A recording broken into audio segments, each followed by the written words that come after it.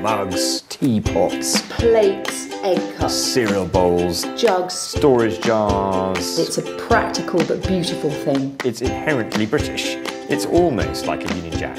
Everybody's granny has a piece. These stripes are famous. Something everybody can have a bit of or a lot of. It's so in demand, there's never any stock.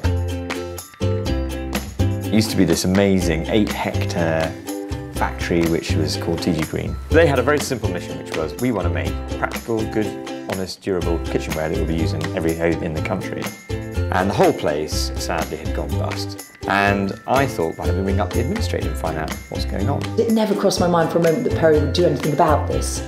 I mean, Perry's not in the business of making china. I remember the excitement of telling Vic that we were actually going to be buying into Cornishware. We wanted to restore the brand to its former glory and get back to what made it great.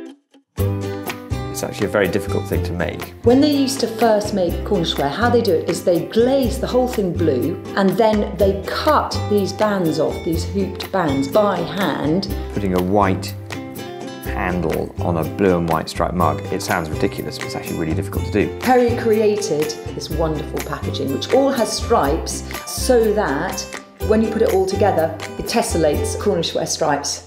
What's most important to me is that Cornishware continues to be made in the right way. A British cup of tea in a Cornishware mug would be the ultimate success, and if it was made in Britain by British people, I would be a very happy bunny.